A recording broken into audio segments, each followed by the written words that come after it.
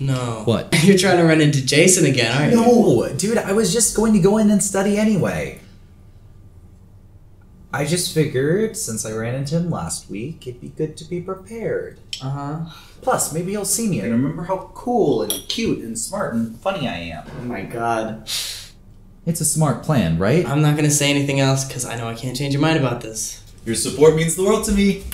He was a terrible shot, but he hit that bird. Sent it right into the sky.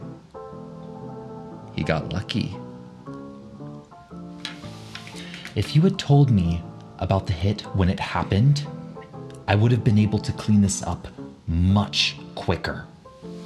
Armand is grubby and impulsive and childish, which is why he's still alive. But even children get lucky sometimes, and we need to make sure he doesn't get a second move. It's just a toy. It's a freaking doll, Bobby! Dad, it's not what you think. Can you just let me explain myself? Please. It's a sin, Bobby! Playing with a doll? Don't be a smartass, you know exactly what I mean. I haven't drank before, though, you know. I'm not even sure if I'm gonna do it. I'm actually struggling with the idea. I fasted all of Ramadan, like, the whole month.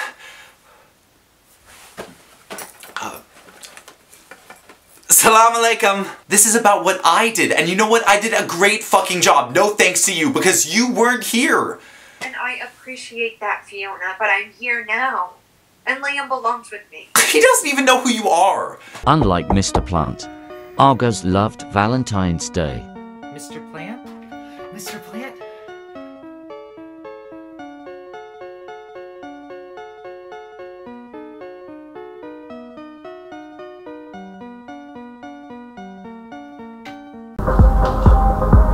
Hey, where the hell are you?